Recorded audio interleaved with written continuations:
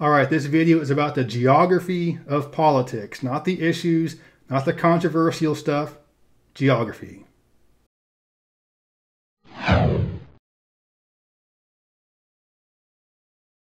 Howdy, it's Kyle talking about the spatial distribution of political ideology in the US, and just like most other people, I was watching the election on election night, but if you're weird like me, you were focused more on how population and demographic changes in certain places and how that has affected how those places vote.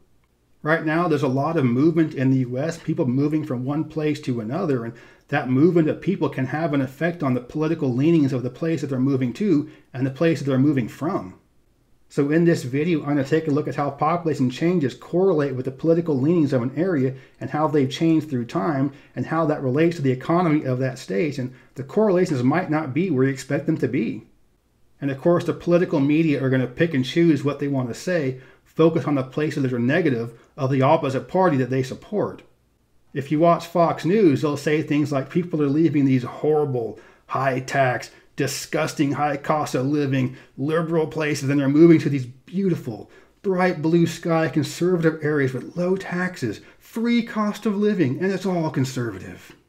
And MSNBC will be saying people are leaving these opioid addicted, methed out rural areas, healthcare deserts, declining life expectancy, no job opportunities, and they're all conservative, and they're moving to these beautiful, bright beacons of American life in our cities that are all liberal. But here's the reality. There are currently 11 states in the US that are losing population. Try and find a correlation between these 11 states and political leanings, cost of living, or tax rates.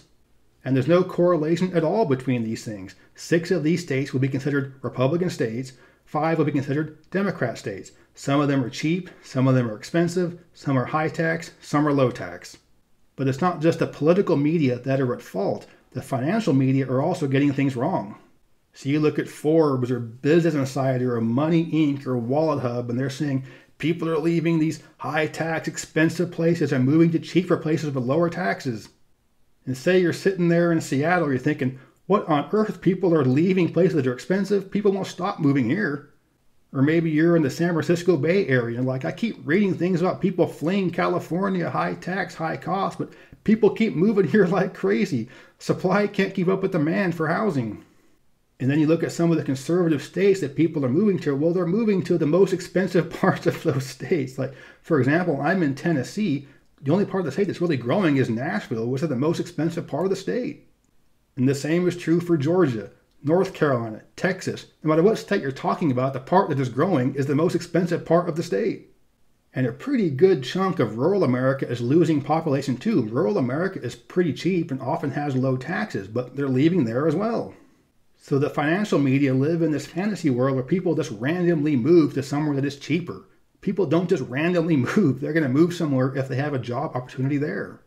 And the financial media are a great source of information for the stock market or diversifying your portfolio. But once they get into geography, they're out of their element. And just as much as you don't want tips on diversifying your portfolio from me, you shouldn't take geography advice from people in the stock market. First, I'm going to use Virginia and Ohio as a couple of examples of what I'm talking about. 20 years ago, Virginia was a conservative state. It was a guaranteed pickup for Republicans in the national election. By the Obama years, it became a battleground state, and now it's to the point where it's a guaranteed Democrat state. So in just 20 years, it's gone from safe Republican to safe Democrat. On the other hand, you have Ohio. Remember when Ohio was an important state for the election? It often came down to Ohio, but it's a pretty safe Republican state now. So things can change very quickly depending on the movement of people and change in the economy of the state. So what is causing people to move? People are moving because of jobs. This map here highlights the states where the high-tech sector is the largest part of the economy. With the exception of Vermont, all of these states are growing and have a very strong economy. And some of these are some of the fastest growing states in the country. The high-tech sector involves computers, but also high-tech medical. So stuff like biophysics and biochemistry and genetics kind of stuff is all going to be lumped under high tech. And high tech is the fastest growing sector of the economy for the country as a whole.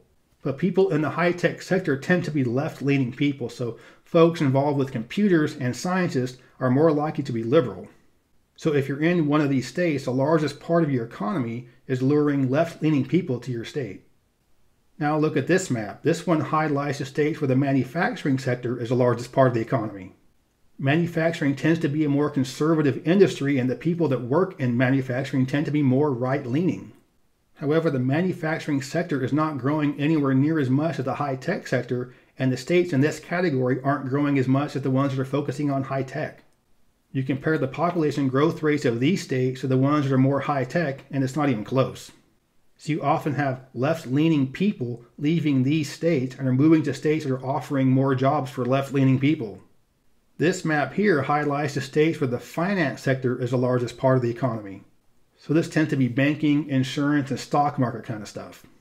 The finance sector is not growing as much, and a lot of the stuff nowadays is being automated, and some stuff is just basically the person entering a higher number into the calculator, so to speak.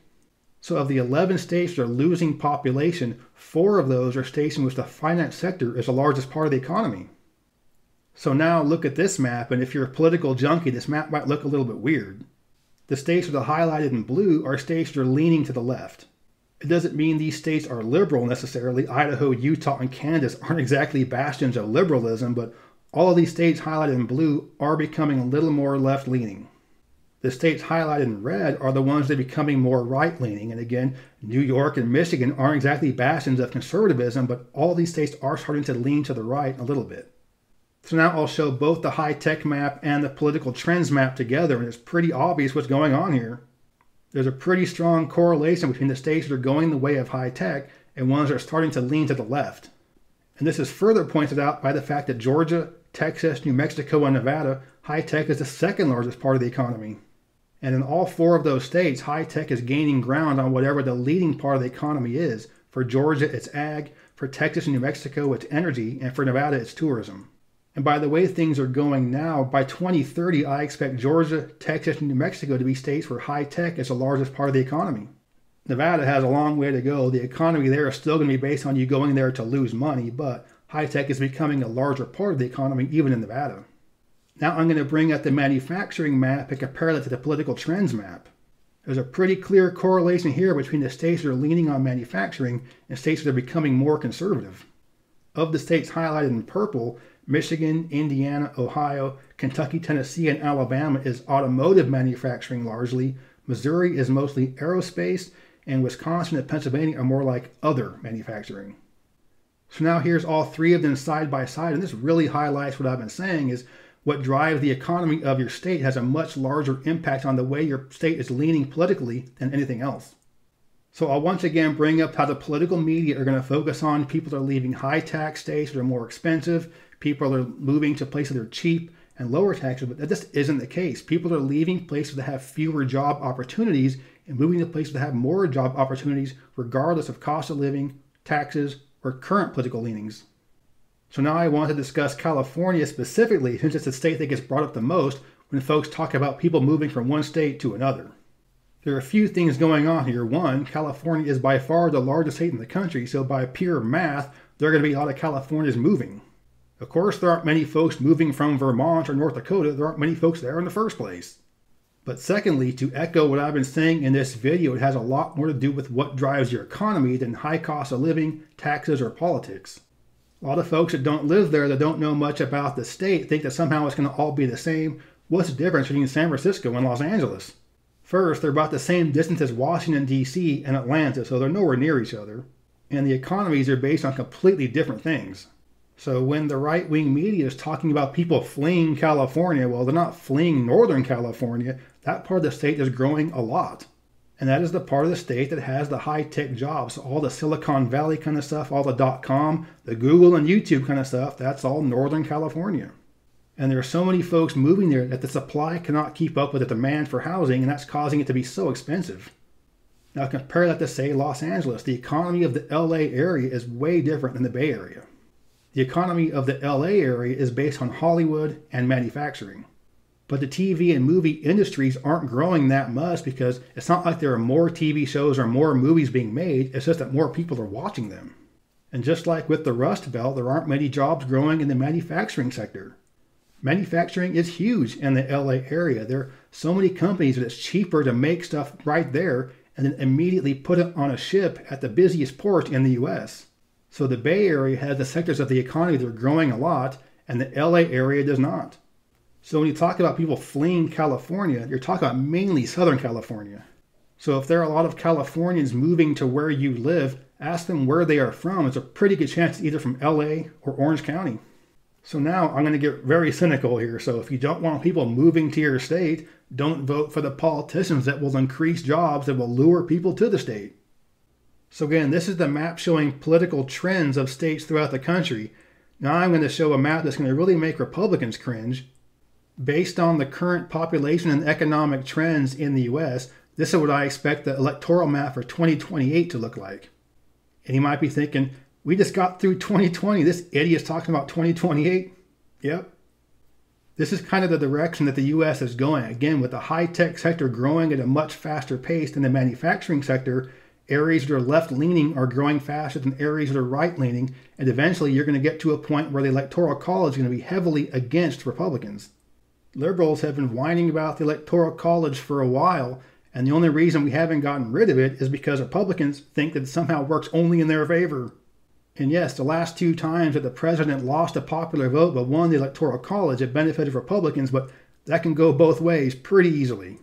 You can flip a coin twice and get heads both times, but if you flip it 100 times, it's going to be pretty close to 50-50. So when, not if, it gets to the point where California, Texas, and New York are all pretty safe Democrat states, it'll be virtually impossible for a Republican to be elected president. And maybe after that happens, we can finally get rid of the abomination that is the Electoral College.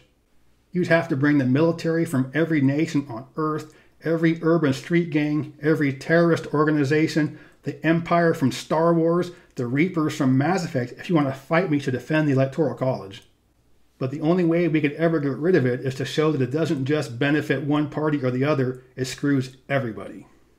So those are some of the things I wanted to discuss in terms of the geography of political ideology in the US and how it's shifting. And I love debunking some of the political media stuff. So whether it's Fox, MSNBC, or CNN, which has gotten kind of cringy liberal lately, but I hate hearing everything being turned into a political discussion. Sometimes it's just geography, or in this case, it's the sector of the economy that drives the economy of your state.